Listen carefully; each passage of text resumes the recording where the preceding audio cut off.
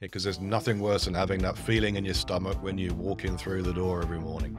Ah, here I am again, about to fail.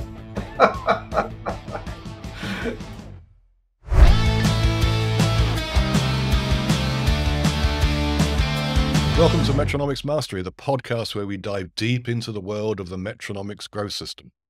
I'm your host, Jed Roberts, a certified Metronomics and 3HAG coach, and I'm here to guide you through the ins and outs of this simple but transformative business growth system. Each episode will be joined by a special guest, a Metronomics coach or a client who has mastered a specific area of the Metronomics growth system. We'll hear their stories, learn from their experiences, and uncover the strategies that have driven their success. So, whether you're a Metronomics coach, a seasoned CEO looking to enhance your toolkit, or a budding entrepreneur seeking a proven growth system, this podcast is your guide to mastering Metronomics. So sit back, grab a notepad, and let's dive into the world of Metronomics mastery. Today, we're talking with Damian Byrne. Damien is a certified Metronomics coach. Actually, he was the first coach to ever get certified way back in early 2019 and has been working with the 3HAG and Metronomics growth systems since before they were even published. Damien, great to have you here today. How are you? I'm well, Jed. Great to be here. Okay, so today I just wanted to spend some time with you and just ask you about your journey to becoming a Metronomics coach. I know that you've done lots in the past, so we'll probably spend some time just going through some of your background. And maybe you can tell us a little bit about your journey as we go through. So Damien, you're a certified Metronomics coach. And before you came into business coaching, you ran a few different businesses. Do you want to tell us a little bit about your background? I am from Canada, the East Coast, and graduated from university with a business degree, St. Mary's University, locally here. And after that, decided that I would go into the hospitality business and really enjoyed it very much, so much so that I decided to dip my feet into the deep end of the pool and buy my own restaurant at the age of 28. Went into partnership with a good friend, and we, for the next 15 years, grew a chain of restaurants, not related. It's not franchisable, where they're connected. So totally different offerings in each one, and grew it to a point where the partnership dissolved. I went a direction, and my partner went a similar direction, just on our own. And I continued for another maybe 15 years after that, so getting old, and then decided that it was time to retire from that business and began to look around for what was next, and had a number of interesting offers for jobs, and nothing that really strongly appealed to me when you got to the end of the interview process, and offers were being talked about. And at that point, my sister Shannon weighed in. And I will remember this line very, very well for the rest of my life, where she challenged that I actually couldn't work for anybody anymore because I had been working for myself for so long. And she proposed that I come to a coaching conference with her. The good news was I had no idea what a business coach did at the time, although I had hired one for my business and my business partner.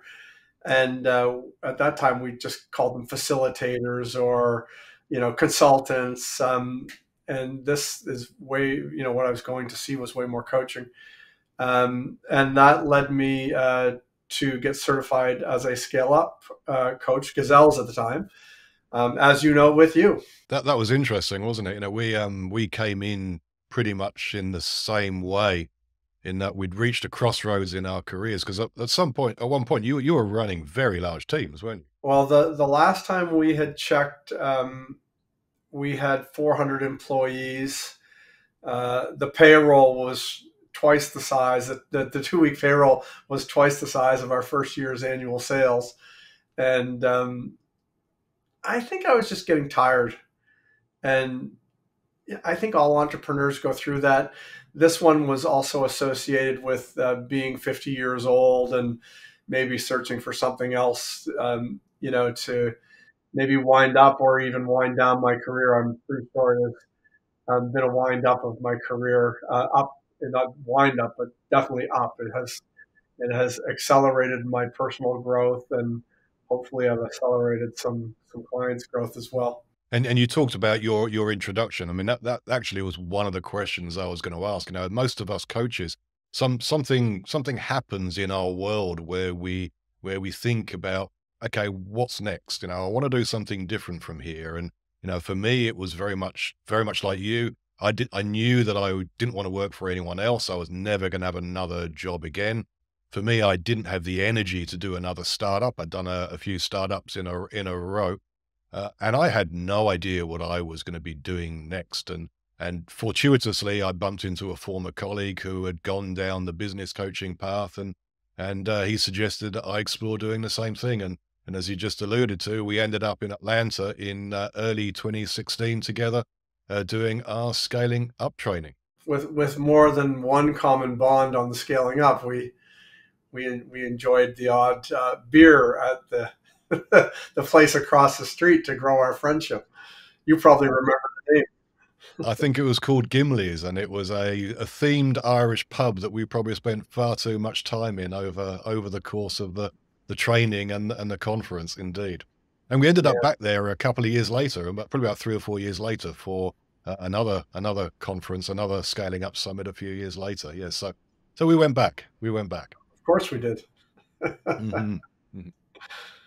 So you got certified in scaling up, and this is going back to, 2016, 2017. How did you go about building up your coaching business? So at first, you get certified scaling up, and I know you've heard me say this before, but I'll say it for who's ever watching as well. I'm a certified coach, and I still really have no idea how I am supposed to benefit the client. What does coach do? And um, Shannon Susko, who is my sister, um, said, "Look, you've been certified, you did a great job," and I'm still going, "Yeah, but what do we do?"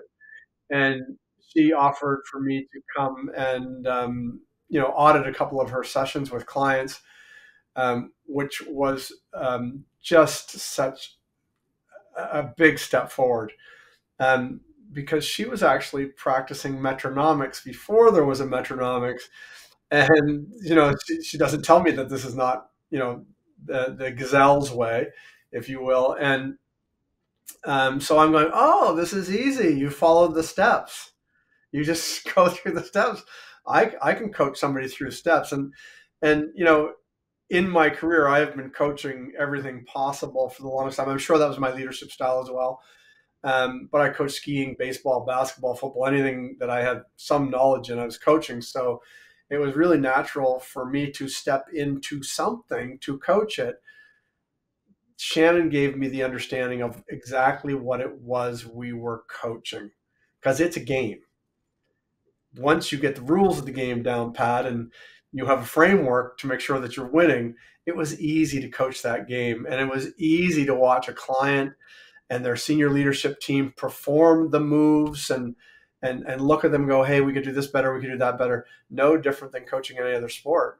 And I think that's why, in general, I have gravitated more and more and more to doing this, not because it's easy, but because it's hard. We are dealing with human beings after all, and that is probably the most, we're all unique. It is the most unique position we can be in. Everybody's different. What next tool will help them get going faster? I love asking that question. And I think we're very privileged as coaches, because we have the opportunity to sort of look into an organization in a way that no one in the organization can see. And that gives us a bit of a unique opportunity to give them the advice and the guidance and the coaching, that's really going to make a difference, because they can't see it. They're too close to the problems in their business. They're too close to the things that are blocking them and getting in their way. Whereas we have this independent, impartial view. Now we're not there to do it for them. We're there to show them how to do it.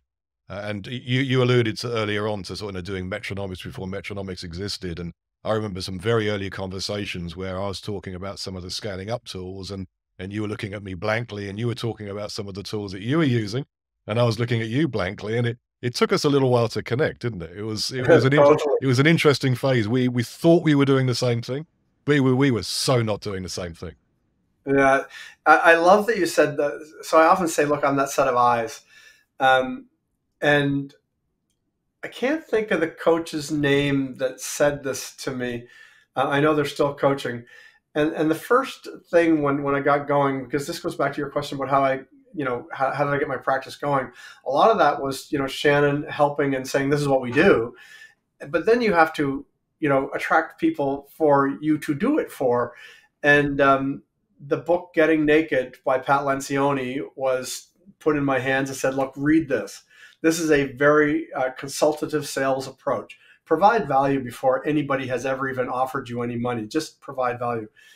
And then, further, you start reading Lencioni, and it's really great. And he talks about some other things. In particular, he always talks in his consulting practice about we get paid to enter the danger. So we can see the danger. Of course we can. And we can sit back and play nice guy and get paid the next month, the next month, the next month. But we are doing the client a disservice if we see something and don't say it because it might be dangerous to our coaching relationship. And I know you've heard me talk on this before. I promise I will enter the danger every time. And if it results in me losing my position as coach, that's okay. They pay us so that we will say what we see. And I love that idea. You get nervous when you're about to say it, and you go, I'm just about to tell the guy he should fire his son. And, you still have to say it. Or, promote somebody that is uniquely qualified and they don't see it. So both areas can be dangerous, and we should say it. Whether we're right or wrong, we should say it. Absolutely, and there was always going to be at least one Patrick Lencioni reference in this conversation today.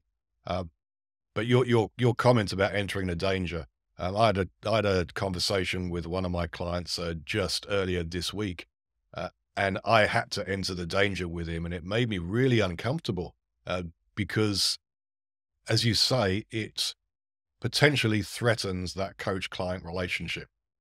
But his hiring sucked. He'd gone through a series of really, really poor leadership team hires, and it was holding his business back. It was stopping him from achieving what he wanted to achieve, and he was a very, very driven man.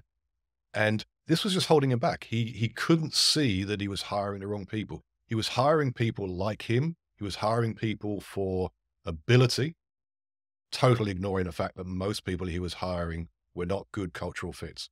I even though it's hard, I now preface the line where I'm about to say something that is really scary for me to say with, you pay me to be another set of eyes. I will enter the danger because I trust you. Here's what I am seeing. Yep. And you know what? These are all human beings, and it is hard for them to hear sometimes, and still they will show you gratitude for saying it. Yep. Yep. I do something similar. I always ask for permission to be brutally frank. I ask for permission to be brutally frank, and they always, always, always say yes, because they get that that is your role. They might not like it. They might not want to hear it, but they understand that is your role. And at the end of the day, it's their role as well, because we are going to cascade the coaching system, and they must enter into coaching relationships as well with all of their people. And at the, I guess, expense possibly of their coaching relationship with their senior leadership team, they also must enter the danger. Which is challenging, which is very challenging. I would guarantee you that any of us that have been in a senior leadership role, the hardest thing to do is to let somebody go who is genuinely giving it their all, and we leave them stay too long. We always leave them stay too long. We never, ever have been accused of firing too fast. And it's always because we're human and we think we can coach them up and across the line. And typically we cannot. If we have been giving it the appropriate amount of effort, We are seeing through human eyes, and they will not make it. And by the way, the person that you're letting go, they don't want to come into work and fail every day either. We got to find them a seat, maybe not even in our company, where they can succeed and be happy every day when they come to work. Because there's nothing worse than having that feeling in your stomach when you walk in through the door every morning. Ah, here I am again, about to fail. And look, I'm sure we'll come back to other Patrick Lencioni books later on. But I just wanted to talk about peer coaching for a moment. So you and I met in 2016, and very soon after that, we decided that we were going to become each other's peer coaches. So just for the people watching, we meet every week or as close to that as our schedules allow. It's not always possible. And we meet weekly really for one key thing, and that's really to hold each other to account. So we share information, we share interesting books, we share new tools, but the real meat of this peer coaching relationship is all about holding each other to account. I've got a huge amount of value from meeting with you, Damien, sort of every week for what's it now, the last 6, 7, 8 years, and that's something that I think is missing for a lot of people. That peer coaching relationship. What do you see as being important in a peer coaching relationship? Well, first and foremost, I think you should enter into a peer coaching relationship with a person who is way smarter than you, and I did that, so I am thankful. Well, I think we'd both say that we're smart in different ways. Yeah. Well, I think, and that's key. So I think if you asked either of us independently at any time who's getting more out of this relationship, we would both say, I do.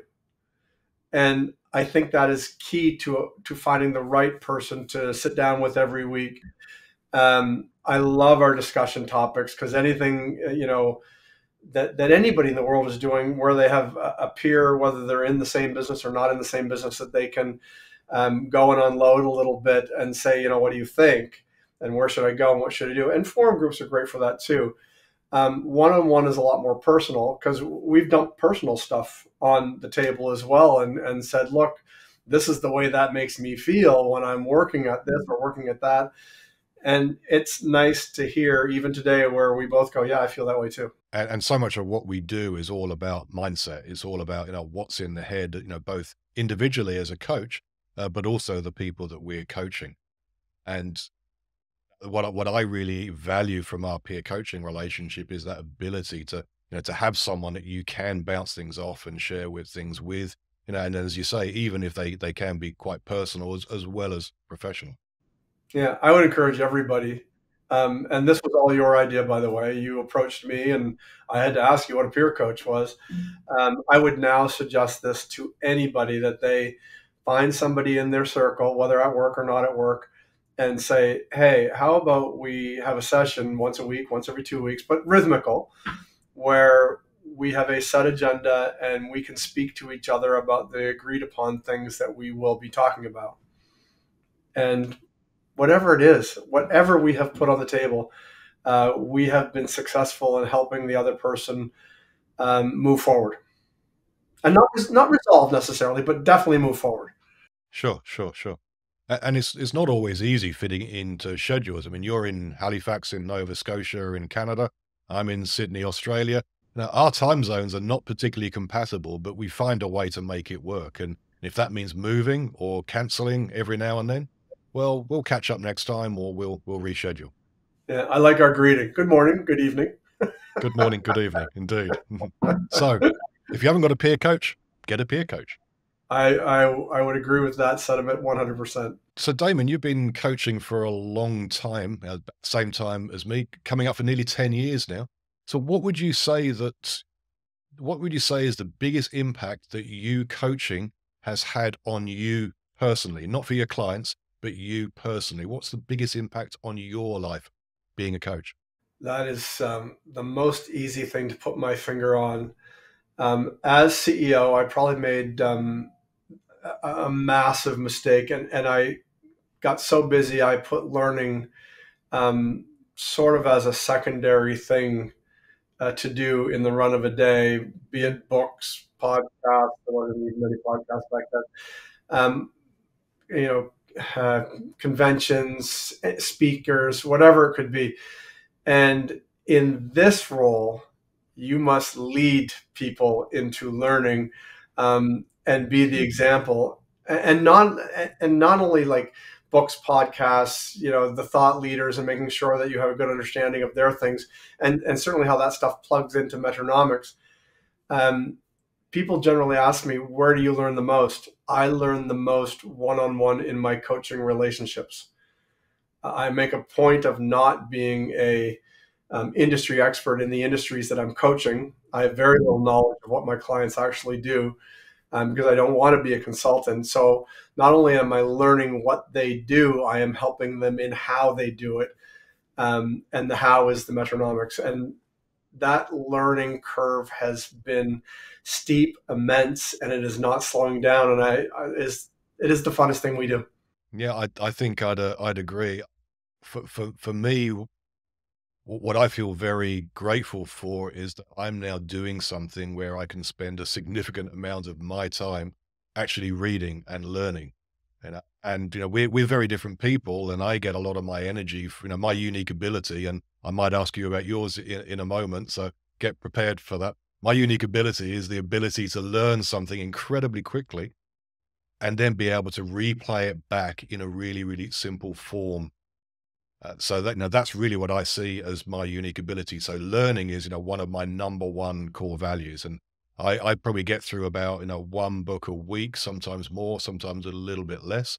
But if you're not learning, and if the clients that we're working with are not working, and the leadership teams that we're working with are not learning, then they're probably not right for me. So what is your unique ability, Damien?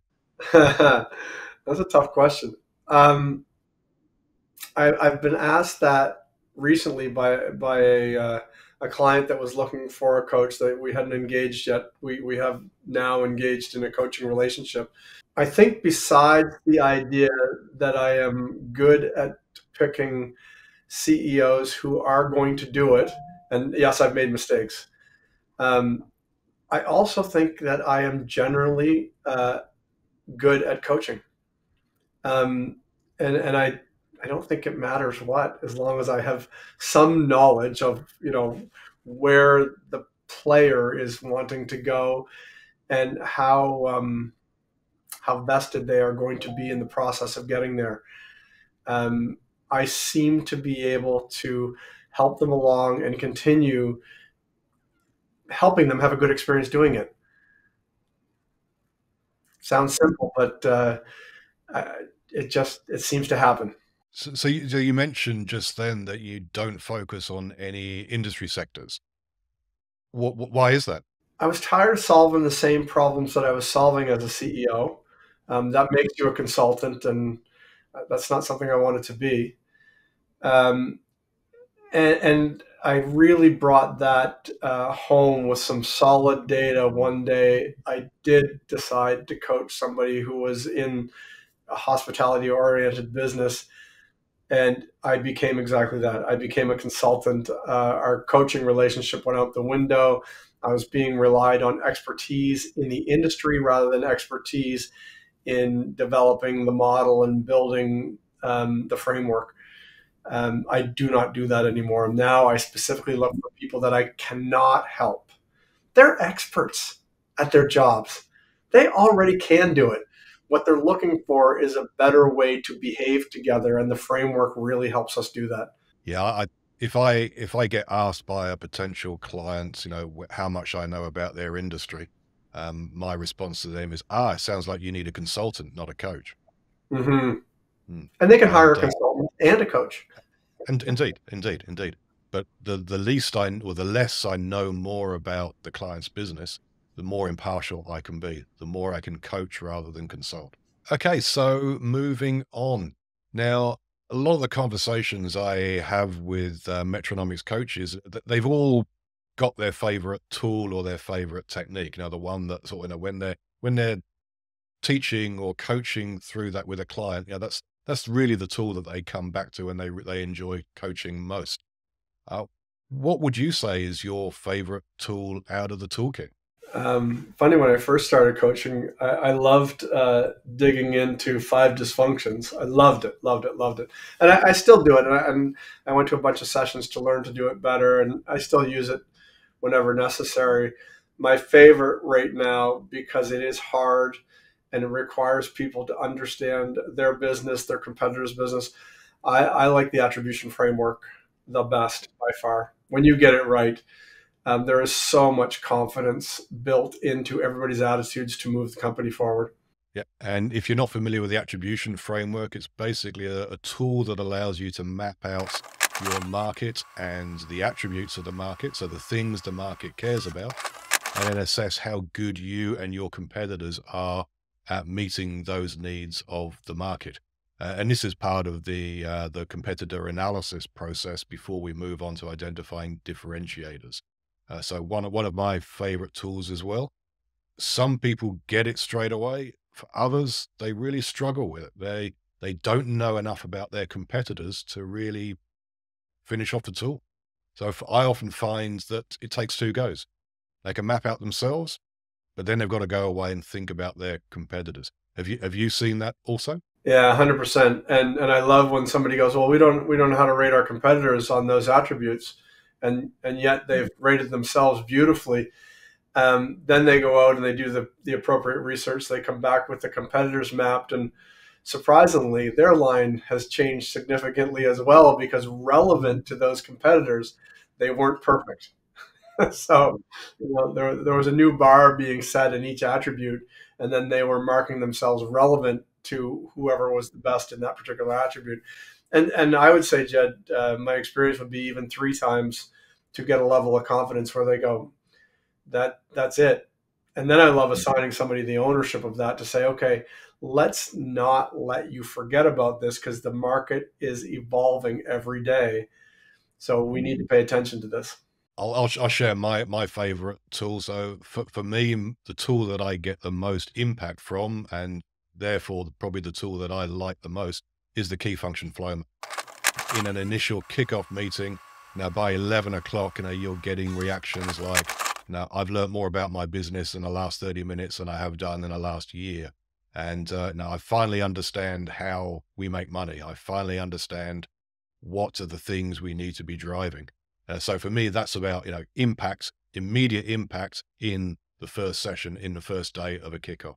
Yeah, I couldn't agree more. And funny, you said, "What's your favorite tool?" And if you had to phrase that a little differently, I'm like, well, you can't do anything without the KFFM. It is the foundation of everything. It's the foundation of everything. Yeah.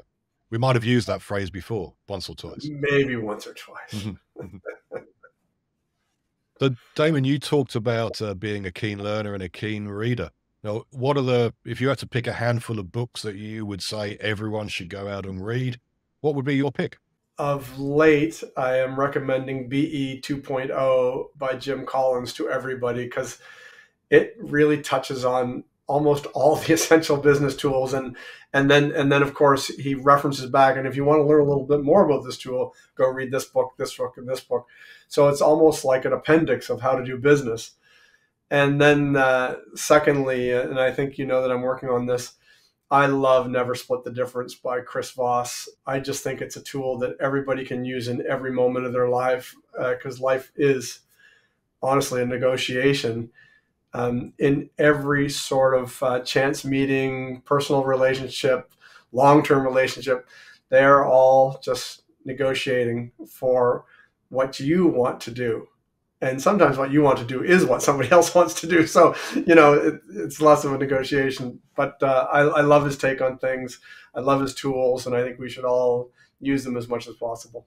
And out of the books you've read recently, is there any one book that you'd add to that list, something that's made a significant impact over the last few months? Um, yeah, I think so. When I read it by chance, I was reading 10x is easier than 2x. I think it's Benjamin Hardy, if I'm not mistaken. And he kept referencing back to a book that he had wrote with Dan Sullivan earlier called Who Not How. And I love who, not how. And I think when he was starting to say what the principles are that he's describing, I'm like, well, doesn't everybody do that? And so apparently it's not as much common sense as I thought. And so I am distributing that wisdom to clients as fast as I can. If you want to go 10x is easier than 2x, then you better find a lot of who's to get your hows done, and especially the right who's. And Jim Collins had talked about that again and again and again. First who, not how. Um, but in this particular book, I like that he makes delegation a superpower, not a weakness. So if you're putting something off and off and off and off, generally because you don't want to do it or you're not good at it, find a who to do it. And go do the things that you're excellent at and that you enjoy doing, because you're going to be better for everybody. And by the way, be somebody else's who too for the things that you're good at. So I like that very, very much. Yeah, I suspected that might be one of your picks. Is either going to be 10x or is going to be who, not how. So I chose. So I chose. Yeah, both. Indeed. Yeah, how about yours? Well, I would probably say 10x is easier than 2x, but I also got a lot of value out of who, not how, for sure. And coincidentally, Ben Hardy is also speaking at our Tip Top Summit in Whistler in April. So really looking forward to his keynote there. He's an incredibly young and incredibly smart guy who's making a massive impact. And you can only be a tiny bit envious at the impact he's making at such a young, early age. Yeah, and I love that you did say it's a coincidence that we read it. I was reading the book when it was announced that he was speaking. So I'm like, oh, that's one less book I have to be reading to get ready for this. So very much a coincidence for me. So you've already done your homework, or some of your homework. Some of it. There's more to read. Mm-hmm. Okay, so let's move on. So another question. Any recommendations for new coaches and CEOs who are starting out on their Metronomics journey? So pointing that question firstly at CEOs. So what would you suggest they should do? And then we'll move on to new coaches. Okay. At last year's Tip Top, I had a client of mine speak, and he talked about what the number one thing is that he had done to roll into Metronomics and roll Metronomics out to his team. And I loved his answer. It was really simple. Just make the decision and go all in on it and get a coach. And I thought that was, Pat Lencioni could write a book on advice that is that simple, because it's common sense for us, maybe not common sense for everybody. Make the decision, go all in, and get a coach. That's what I would tell any CEO. So you need the willingness and the desire, but beyond that, you also need a commitment to the process. Yep. And by the way, you know what? You can self-implement this. It is 100% more expensive every single time than getting a coach. There's still an investment of your time. There's an investment of your speed, your growth speed, as maybe competitors catch you, pass you. If the right client connects with the right coach, and it is a unique coaching relationship. I can't coach everybody. I coach people that we connect with. You coach people you connect with. So it has to be right for both sides. And if you do get that right, you will certainly get so much ROI from the investment, or return on the investment, both with your time, your coach's time, and your very valuable funds. And the same question to a new Metronomics coach. So a coach that is just starting out on their journey, maybe even before they've completed their certification. What would you suggest the one thing that would make the most impact for them? I might even say two things on this. One, I would get a mentor, somebody who's coached. I think that gets you in the community very quickly. It's almost like having a buddy to introduce you around, not only to the right coaches, so that you can engage and learn from the coaching community, but also the right people around you in your business community. And then secondly, I would say, maybe further to the same sort of line of thinking, get a peer coach. Do what we did. It's been an amazing tool. And, when we're going well, we can celebrate together. When we're going not so well, and we need help getting a new client or help with a client, we have somebody to talk to every single week. Yeah, you can support each other, which makes a huge difference. Okay, that's awesome, Damien. Thanks so much. So, interesting enough, we're going to be bumping into each other very, very closely. So you've got a family trip planned out to New Zealand in early April, and you're coming back through Sydney. So we actually get to meet. So just for people watching, Damien and I get to meet on the Thursday, and then in Sydney, and then we get to meet again just 3 days later in Vancouver, in Canada, for the Tip Top Summit.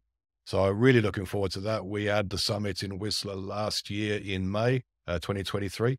That was an amazing few days, some great speakers, including Alex Osterwalder and a bunch of other really good speakers. Amazing range of speakers for this year's summit as well. So I'm really looking forward to that. So any parting words from you, Damien? Well, I'm looking forward to a peer coaching call in person in Sydney, Australia, maybe over a dark lager, who knows? Or maybe even a Negroni. True. Okay, awesome. Well, thanks so much for taking the time today, Damien. We always enjoyed chatting with you, and lovely to get the insights, and great insights as well. Book recommendations. I'll note those down in the podcast notes. And looking forward to catching up with you at our next peer meeting, which is just a week away, and again in April in both Sydney and Vancouver. Well, thanks for having me along, and hopefully anybody who decided to drop in on us speaking got some value out of it. Okay, thanks, Damien, and we'll catch up later. Tip Top is brought to you by Metronomics. To find out more about Metronomics and how this 20-plus-year-old proven system will save you time and money as you grow up your business, visit metronomics.com.